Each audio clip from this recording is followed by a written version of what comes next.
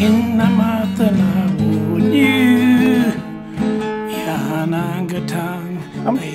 Terence Coulthard.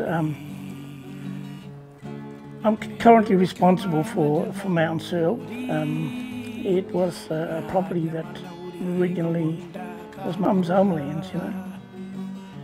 It's a 500 square kilometre piece of land, and in these heydays, some say they ran about 30,000 sheep.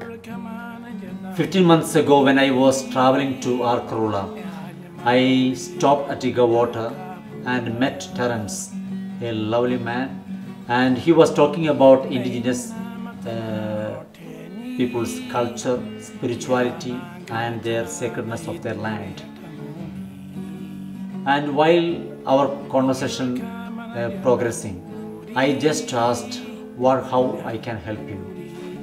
And Terence very openly he asked if you can come about to Mount Searle station and renovate these buildings to fulfill his dreams.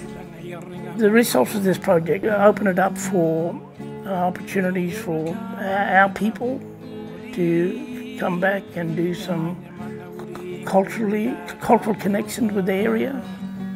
It's a beautiful country. Yadnamatna are beautiful people, and here was an opportunity for us to participate in part of their journey of healing and of reconciliation, and of just being of a practical and moral support. I'd recently retired, and this is something I've been itching to do for a number of years.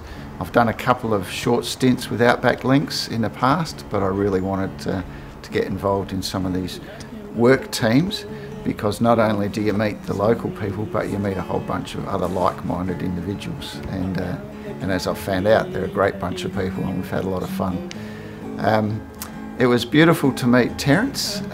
He's one of these Indigenous people that puts in just above and beyond for the sake of his community and the betterment of his community, to maintain their culture, which is so important to their lifestyle, to maintain their lands, which is also so important. They would know they've got stories about every inch of this land, and just to share that with them and to be with them and to create relationship with them, it's just an honour. Absolute honour. They've welcomed us here. We had an absolutely beautiful welcome ceremony here by Terence when we arrived, and you know, we're just all connected spiritually.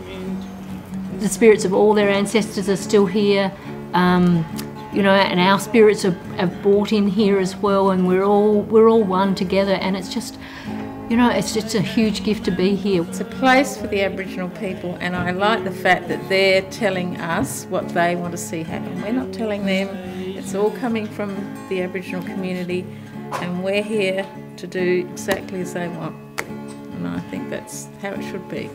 You come to Mount Searle, you know, well, what's happened here? You know, that sort of reaction. And that's the reaction my wife was getting every time she came here. And then just yesterday, when my wife and I came here to catch up with Sonny, she said, wow, there's a wow factor here. Wow, what's happened here? So already there's a wow factor here. And so it's amazing. It's absolutely amazing. I'm speechless with this kind of enthusiasm. And yeah, I've been walking around with my mouth and eyes open, you know, this wow, you know, it's all happening. Awesome stuff. Thanks to the Frontier Services program, thanks to the volunteers, I'm so grateful, speechless in lots of different ways.